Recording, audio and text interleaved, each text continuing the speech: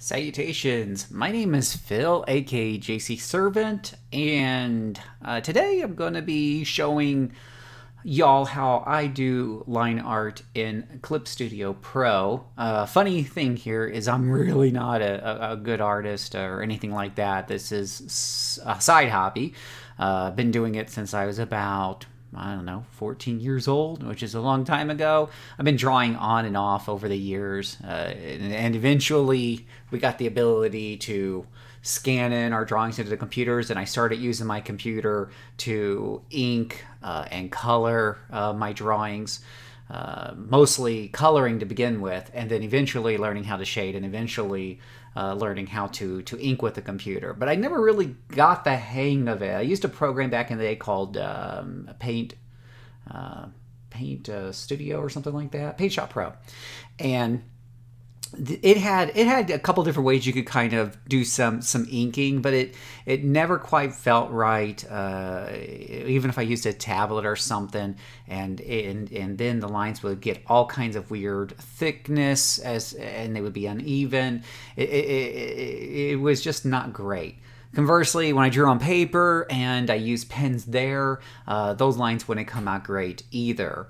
Then many moons later, about, I don't know, 4 or 5 years ago, a friend of mine told me about Manga Studio, which is now Clip Studio Pro. That it's a great program specifically for drawing, you know, comics and anime and the such. So I decided to kind of give that a shot and played with it a bit and learned a few things.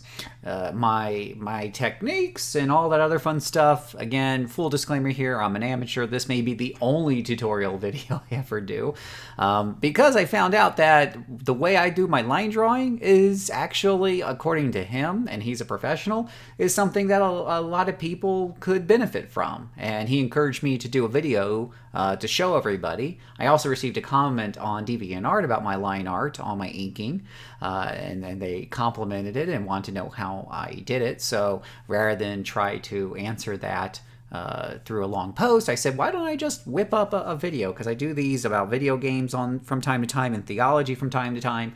So let's do the one thing I know how to do pretty well in the world of drawing and make a training video out of it. So we're going to learn how I do that line art with Clip Studio Pro.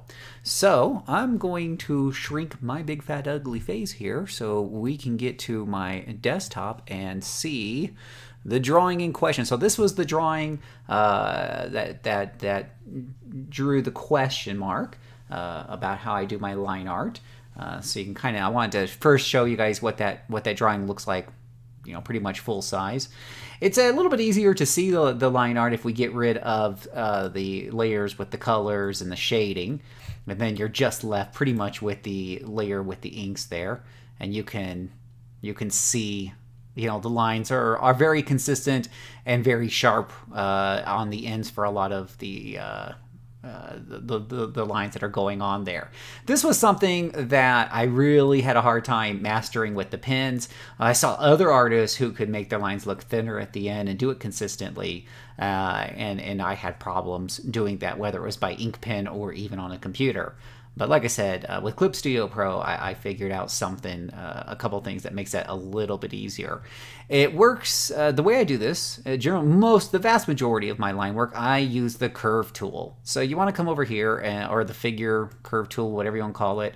It's the letter U by default. I don't think I've really changed many of the shortcuts in the program. And when you do so, you've got a couple of different options here, but I'm in the direct draw here, and we have various types of curves we can pick with. Now these I have meddled with, so these probably not going to look exactly the same as what you have if you're using default settings or if you messed around with this a whole lot. Clip Studio, very powerful program. I haven't even begun to scratch the surface and everything that it can do, and this thing is so feature rich that even professionals who are using this full time are discovering new things almost every day and new techniques to improve their work. So some of you probably already know this, but for those of you who don't, you can create different types of curves. different styles and stuff, and you can use the different options around this area here to change everything from the thickness to the opacity, whether or not the line's anti-alias, which from my old days where I would draw a bunch of raster art, I didn't really much care for any sort of anti-aliasing, because later on when I would use the paint bucket tool to fill it in, it would conflict with the different colors of pixels that are on the edge. So I just wanted black and white, and that way when I did the fill bucket, it would get every single white pixel and would color right up to the line. So that's just me. I'm sure other people have other techniques, but I use the paint bucket a lot for my coloring, and anti-aliasing set to zip ensures that I get coloring all the way to the line. And then this option here, this is the key, and we're going to talk about this separately, but it's vector magnet. But before I do, I just want to say, like, when you're setting the curve, there is a starting and ending option, and that is what kind of sets whether or not the line gets thick or thin at the end. So over here, for example, you notice that the starting is nearly 0. It says, if you can't see it in YouTube there, it says 1.7. The ending is 39.1. The bigger that value is, the slower or the line will go to like a thin edge on that particular end. So if I crank this all the way up, I'll get a really a line that really slowly gets thinner and thinner as it gets towards that particular end. But if I turn that to 0, the line will immediately end. And we'll give a couple of examples of that, but I'm sure many of you are familiar with how that works, so I'm not going to spend a whole lot of time on it. If you want to see me experiment more with that, feel free to let me know. Maybe I'll make a video on that too. But I generally keep that pretty, for this particular curve, I have a curve that starts off thick and ends thin. I've got a curve that's pretty much thick from beginning to end. You can see here, if I set it thicker, you can see it really just kind of, ends pretty thick. And then you have the curve that is thinning at either end of it, right? So I use these 3 different curves throughout, all of my drawings. You can kind of even see it, in the drawing here. And I don't know how easy it is to see my mouse, but you can see, here at the top of her head, there's a line that started out thick, but as it comes over here, it gets really thin. A lot of these lines are the ones that are thick at the beginning and then get thin at the end. But then you have lines that, like this line here, is thick all the way through until it starts a new line. Okay. So yeah, different curves. Now, before I go on and we get to the good stuff, I do want to show everybody here, every artist, from what I understand, draws with different tools and everything like that, and some people draw directly on the monitor with one of those fancy on-the-screen monitor drawing things and whatnot. I am using, personally, I just go for a Wacom tablet. This is one I got off of Amazon. You can get these. This is a medium-sized one, I think, and you can get that for under $200 easy. So that's what I'm using here. It's a nice solid pad, comes with this nice little pen, and you just draw on it and it shows up on the screen. And at first that's difficult, but the more you practice with it, the more you get used to it, and eventually becomes kind of second nature. Want me to do a video on that? Maybe I'll do a video on that, but just in case people want to know, that's how I do my drawings. Now we'll shrink the ugly mug again, and as soon as I remember how to do that here. All right, and now let's show you how I do. Let's go over how I actually make these lines. Now, one of the key things that I've noticed, and what really prompted this video, there are videos out there already to show people how to do line art, and there's various techniques, and there's even videos out there with professionals doing line art the way I do it, with one big exception that we're going to talk about, the vector magnet. And that's what's important. And that's why I'm doing this video, because otherwise I would have just referred people to the videos of the professionals doing it using my technique, because they'd probably do it better. They do it for a living. But because I haven't been able to find any videos that actually explain what vector magnet is and how that can improve your curve drawing, here I am. I'm going to do one here. Because I want to point out here, you'll notice that in the face here of the character, what you might have noticed is there's actually different curves here. It can be kind of hard to tell, but this is not just one big curve. There's a curve here, there's a curve here, there's another curve on the chin, a curve over here, but they're all connected, so it's one seamless line that curves around, but it looks very, very seamless. That is the vector magnet at work. That's what we're gonna show you how that works So let me pull up a rough drawing. So this is usually how my drawings start, right? This is a pencil drawing. We're going to zoom in on the face here because we're going to work on the face for a bit. But we got a pencil drawing of the character here, and now we're ready to lay down some inks, right? So when we do our inks, in order for Vector Magnet to work, we are going to draw these lines on a vector layer. Clip Studio, I tell you, back in the old days, I would use raster almost exclusively because you could really edit a lot with raster, pixel by pixel, and with the vectors, the old-fashioned vector layers, at least in the programs I used, you can move those lines around and such. You could edit their points, but you really couldn't do pixel for pixel editing. But Clip Studio Pro has so many powerful options that even in your vector layers, you can do a lot of pixel work if you need to. Maybe we'll do some examples of that here, but I use vectors for my line drawings, for my line layers all the time, and it works just fabulous. So I'm going to go ahead and create a new vector layer here, and we'll just call this, ink 2 or whatever. We're just playing around. All right, and pull up our curve tool. And so for each one of these curves, I'm going to ask myself, do I want to start thick and thin and all that other jazz? Then I want to make sure the vector magnet is turned on. Now, I mentioned before, this option may not be right here for you. It is not on by default, I believe.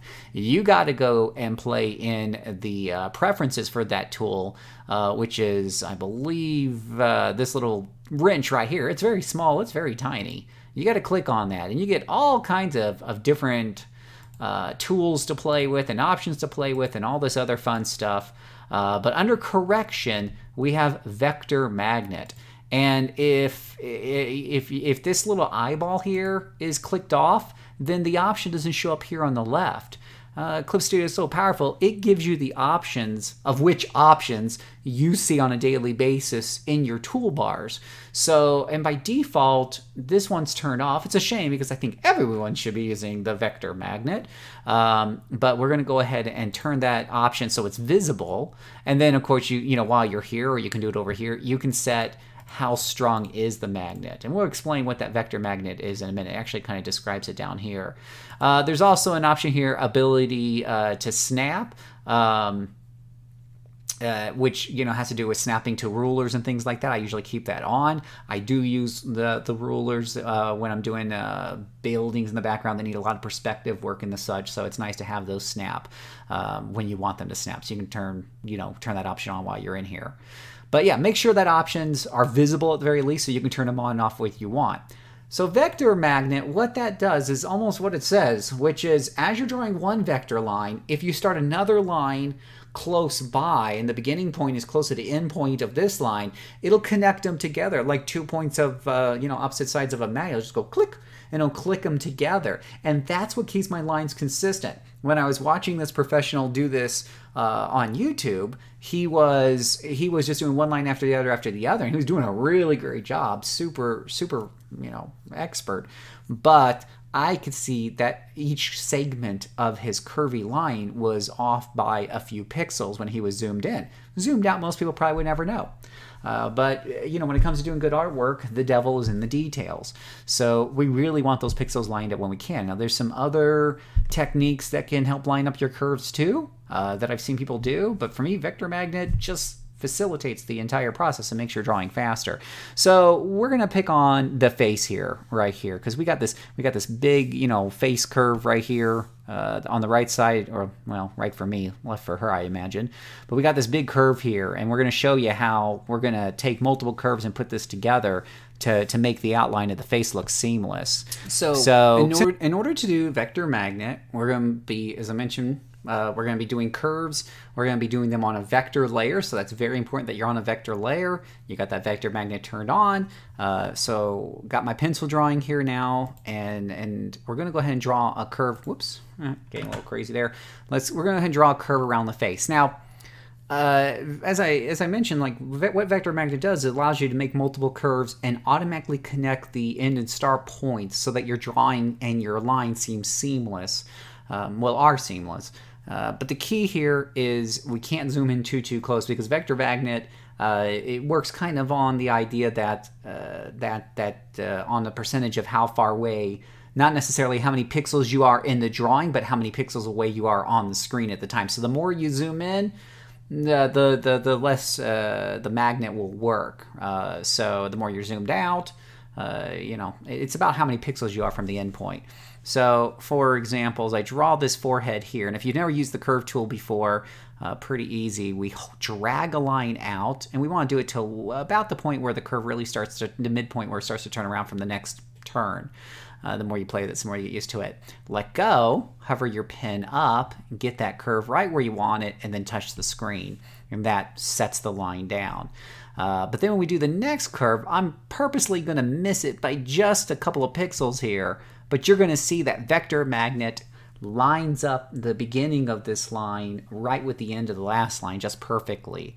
And I'm going to bring it up here, let go, hover above, and pull it in to kind of get where the face will go in a little bit. And I would probably edit this, and this isn't exactly the transition I like here, but we're just kind of going through this for example. And then just continue to do this all the way down.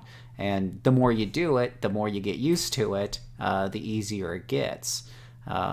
You just kind of do, you know, one after the other. And vector magnet does the hard work of making sure that as I lay down each section of line, that it connects. So now we can kind of zoom in, and on these places where I started and end, you can see that the line is very, very smooth. There's no point where the line was off by a few pixels where one line started and another one ended.